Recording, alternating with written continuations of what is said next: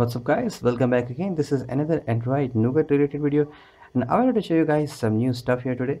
So these are the three Android devices I have right now with me. So these are running purest Android as of now. Nexus 6, Android 7.1 Nougat. This is Pixel XL, Android 7.1 official, and this is running the developer preview 7.1.1, the highest that you can get in the Android world as of now. So here is the OnePlus 3, which is also running Android Nougat, not official, not OxygenOS. It is running CyanogenMod 14.1, which is called the 90. It is based on Android Nougat, and this is not official because official from CyanogenMod, but not official related to OnePlus 3 because you are not going to get any Google apps. You have to install G apps. That I will cover that later. So I will be comparing here this thing here with the CyanogenMod and with this all the Android Nougat devices, not as of now in this video. This is just a first impression for the CyanogenMod, and we'll be talking about whether you should be installing that or not. So kind of few bugs that I noticed that, and I'm working on some of the videos like comparing with the official Android Nougat, like how much difference is that in the CyanogenMod gives you compared to the stock Android.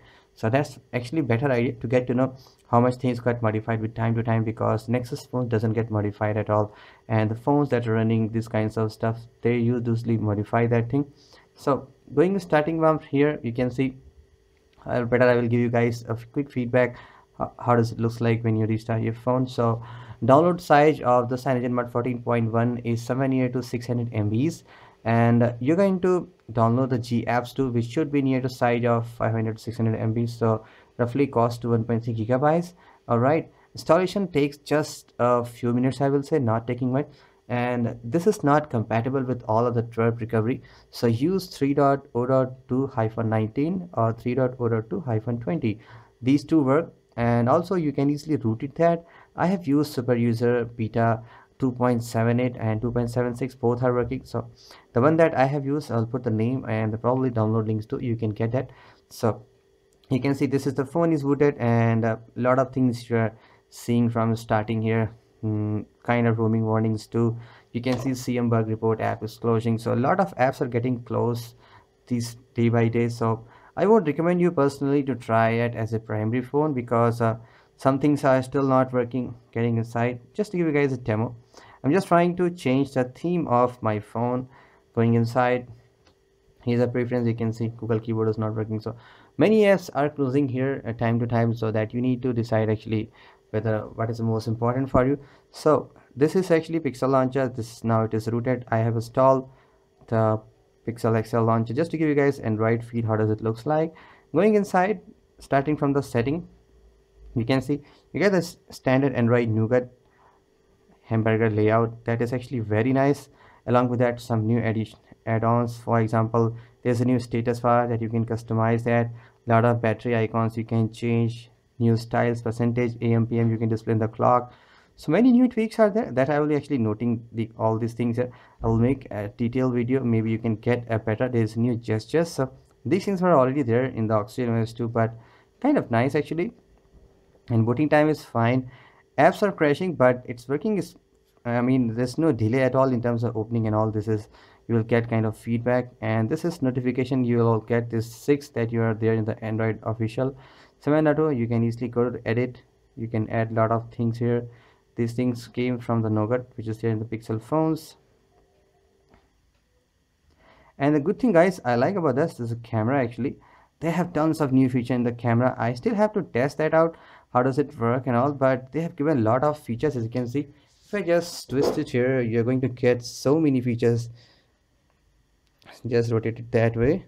You see, starting from the flash mode, store location, picture size, face detection, ISO, exposure, white balance, and touch focus duration, red eye detection. They have given to finally Nokia phones have this feature along back. So our exposure, anti-banding, denoise actually is the OnePlus 3 kind of HUMO that you can say, dynamic denoise. So use that on pretty low light situation when there is a lot of noise. So pictures taken fine, and there is a lot of noise too when you take pictures. I'm not able to minimize the sound noise here, but anyway, looks great. You can see kind of bug, so that you may occasionally get. I don't know how. If I just lock my phone again and lock, it's gone. And one more quick issue I will show you guys here. I was just trying to add a fingerprint here. go inside this security. And battery wise still not great. I am not getting a great battery backup, even though I did install that yesterday. Getting again security and trying to add a fingerprint setup here, the usual primary here, add fingerprint here. Suppose I want to add this finger, see, it got minimized. So usually it should not happen. The solution that you need to press it for a long time, then it comes to Google. Now it takes. So if you just try to press gently, it's not working. Otherwise, well, let me just give you a quick look here with comparison to the Pixel Android, how does it look like. And this pretty fire is looking gorgeous, right? So this is how it's there, but this is Nougat. You're going to get this phone support too and all the cool stuff that's here. That's how it looks like. You're going to get a peek of how the Android Nougat looks like. So stay tuned guys, I'm just working on a new video. And yeah, one more important point, I'm not able to actually get this system UI tuner to get work on, and I don't know why it is not working. Just to give you guys an example, this is how you enable system UI tuner. I'm just pressing it here. I'm not able to rotate it yet. It's not rotating. So I even tried to do a lot of stuff, but I'm not able to get system UI tuner. So it is officially based on 7.1. That's good thing, not 7.0. CyanogenMod 19.14.1 and API level 7. SC Linux enforcing. So it's a lot of good stuff here actually. And you go inside developer option, you have this feature like you can give the root permissions to all the app by default, or you can see root access, you can grant it that. So it's pretty nice feature actually. Android should have this feature, but that comes a security concern.